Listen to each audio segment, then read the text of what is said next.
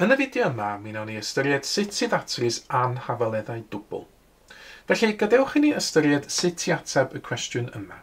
Rhestrwch y rhifau cyfan sydd yn bodloni'r anhafaledd 5 yn llai na 2x tan 1 yn llai na'n anhafalu 17. Nawr, yn gyntaf, beth sydd yn gwneud hwn yn anhafaledd dwbl? Wel, y ffaith fod gennym ni ddau symbol anhafaledd yma sydd yn gwneud o'n anhafaledd dwbl.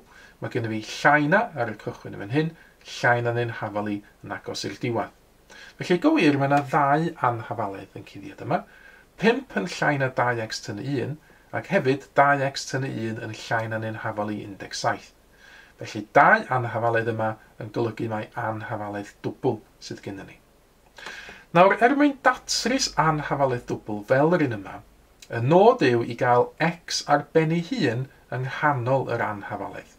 Nawr, dydy hynna ddim yn wir ar y cychwyn yn fan hyn, 2x tan 1 sydd yn y canol. Felly, dwi eisiau cymryd camau i geisio cael x ar ben ei hun yn y canol. Nawr, un peth fyddai'n gorfod wneud mwyn sicrhau hynna yw adio 1 i pob rhan o'r anhafaledd. A mae gennym ni 2 rhan i'r anhafaledd yma.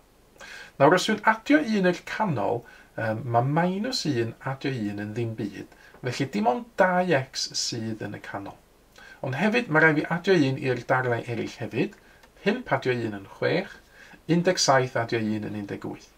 Ac fel efo anhafaleddau arferol, mae rhaid fi gymryd gofal, ydw i'n gofyn newid y symbol yma neu bidio. Wel, dwi heb gyfnewid ochrau, dwi heb luosin i'r rhan efo'r rhif negatif, felly mae'n iawn i fi gadw'r symbol ar y cychwyn yn llai na, a'r symbol yn agos at y diwedd yn llai na'n anhafalu. Felly mae hwn yn well yn awr.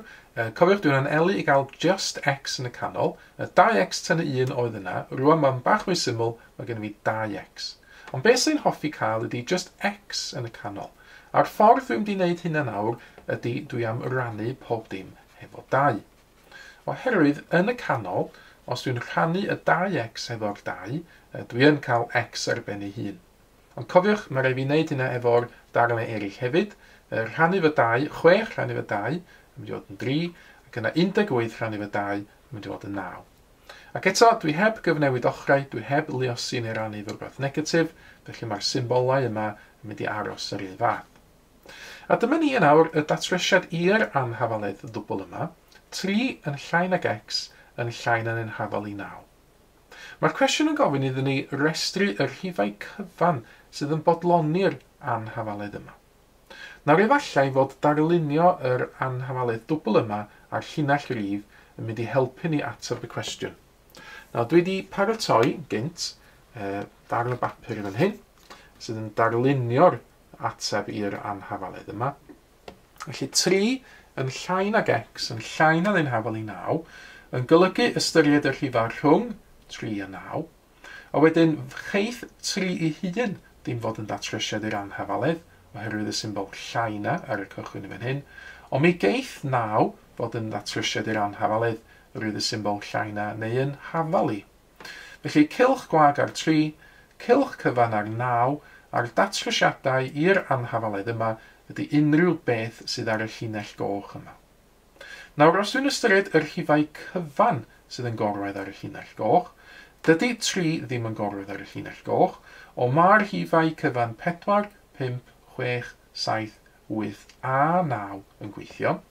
Felly, yr ateb i'r cwestiwn yma, rhestrwch y rhifau cyfan sydd yn bodloni'r anhafaledd, wel dwi'n rhestru 4, 5, 6, 7, 8 a 9 fel yr rhifau cyfan sydd yn gweithio i fodloni'r anhafaledd yma.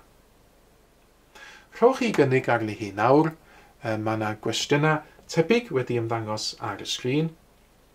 Datryswch yr anhafaledd dwbl yn gyntaf, yna efallai meddyliwch am ddarlunio'r anhafaledd dwbl ydych chi'n gael ar linell rhif, rhestrwch y rhifau cyfan sydd yn bodloni'r anhafaledd wedyn, ac mi ddylech chi ar ôl gwneud hynna gytuno efo'r atebion cywir sydd erbyn nawr yn cael ei dangos ar y sgrin.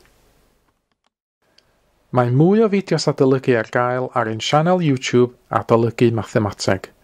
Am y newyddion diweddaraf neu holi cwestiwn, dilynwch ein cyfrif trydar @mathemateg. neu ewch i'n gwefan www.mathemateg.com am fwy o adnoddau adolygu.